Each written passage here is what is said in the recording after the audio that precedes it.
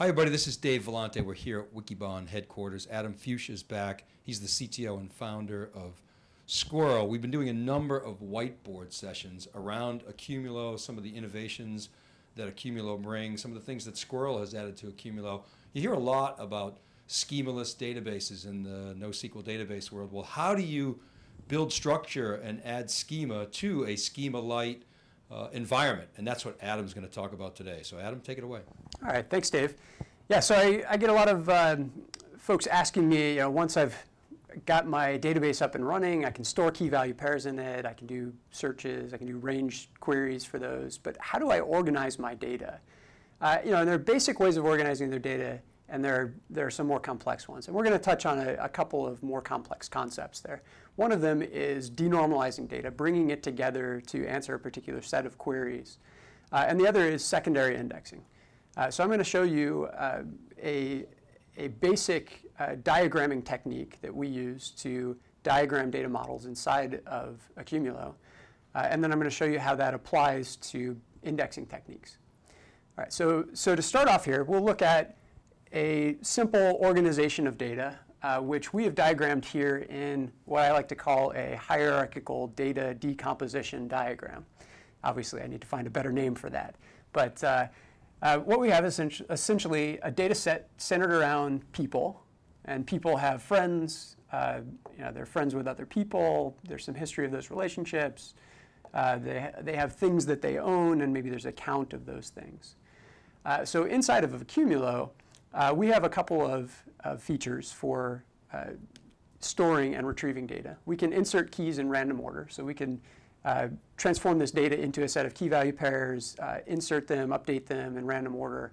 But then when we query them, essentially we're limited to range queries inside of that key space.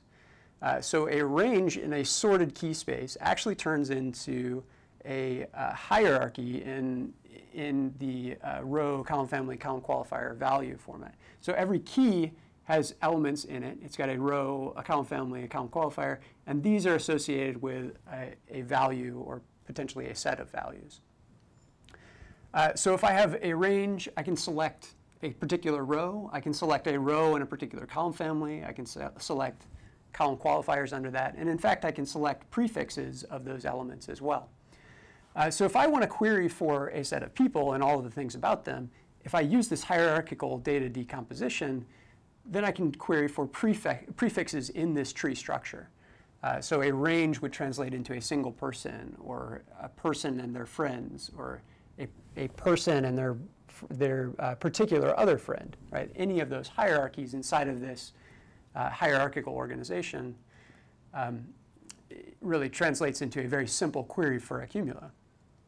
So if we take this abstract view and we instantiate it, here we have Alice and Bob, which are two people in our person table. And Alice has friends. Alice is friends with Bob and Charlie, and they have some history. Alice also owns a couple of Oldsmobiles, and Bob is over here, has a couple of friends, and owns 5 houses. Why not? All right, so this is what we've done here is essentially we've grouped all of the information associated with those people together so that we can query them all at the same time. So if you think about a document store in general, where you might have a hierarchical document, you have a number of features that are all grouped together underneath the title of that document. We've done a similar thing here. And in fact, in this instantiated view, I can take a traversal of the tree from root down to leaf, right? And this actually forms a key value pair. So Alice being perhaps the row portion of that key, Alice is the fact that Alice owns something being the column family, and the thing that she owns being the column qualifier, and then the count being the value in that case.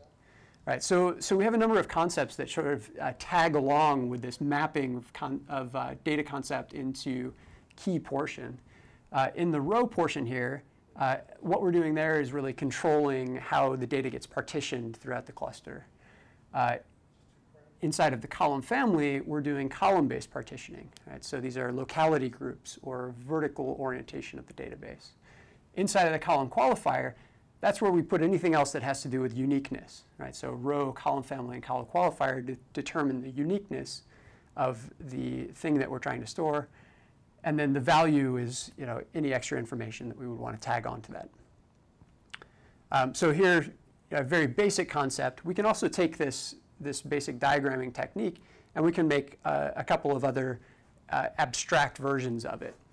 So some basic models that we use, or some basic table designs that we use for indexing in particular, one of them is a document table with an inverted index table. So these are two tables that we would pair together.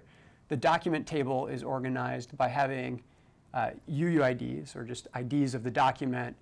Within that, we have fields of the documents, and within that, we have values associated with the documents. Right? So given that I can query ranges on this, and ranges turn into prefixes, that essentially gives me an ability to very quickly retrieve all of the fields in a document, or a particular field in a particular document, and retrieve those. But maybe I don't know my document ID yet. Maybe I don't know exactly which document I'm trying to query, but I know characteristics of that, and I want to search on it based off of those characteristics. So that's when I start querying on the value itself. And this is our basic secondary indexing. That's the basic concept of secondary indexing that we want to use here.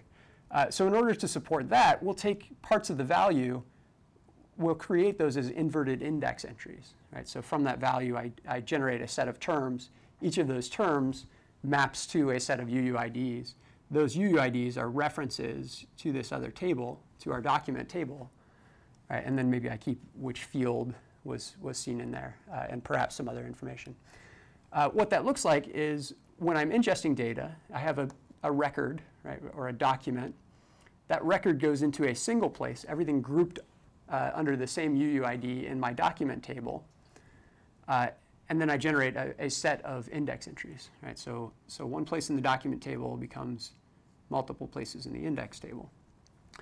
On the flip side, during query, if I have a particular term, I'm going to find that term at one spot in the index table, but it's going to map back to several UUIDs inside the document table.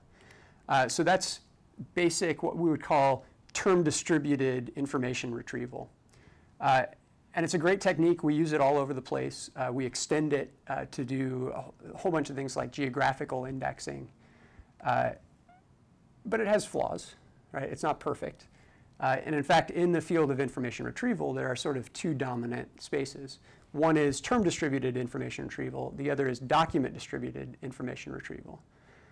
And for document-distributed information retrieval, we tend to group things together into partitions or into shards. So we take a set of documents, and this is the diagram associated with that. We take a set of documents, group those together in a partition, and generate index entries, and put those index entries for that set of documents into the exact same partition. Right, so in this type of hierarchy, I've grouped my index entries and my document entries together. That gives us a different view here. As we're ingesting data, we'll take a record, put that into one partition in our table, and inside of that, it has document portions and index portions, just like our simpler indexing model.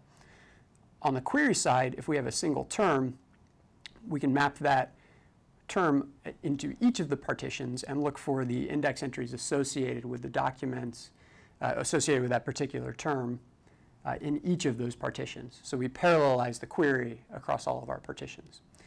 So these are a couple of the simple generic table designs that we're using in particular inside of sqrrl, inside of our product. We've extended these. We've added a whole bunch of others to do graph organization, to do some other specialized types of indexing, and some modeling associated with schema. But there you have it. That's really how we're adding a little bit of organization to a schema-less world. Thank you, Adam. So you're seeing the infrastructure for big data becoming hardened and it was so-called enterprise ready. Everybody talks about that. Accumulo is playing a key part of that, not only in terms of its ability to provide fine-grained levels of security, but also high levels of scalability and performance. So check out sqrrl, sqrrl.com for more information. Some of Adam's work will also be on there. Also, check out youtube.com/SiliconANGLE for these and other videos associated with this topic. Go to wikibon.org for all the research and check out siliconangle.com for all the blogs. Thanks for watching, everybody. This is Dave Vellante of Wikibon, and this is theCUBE. We'll see you next time.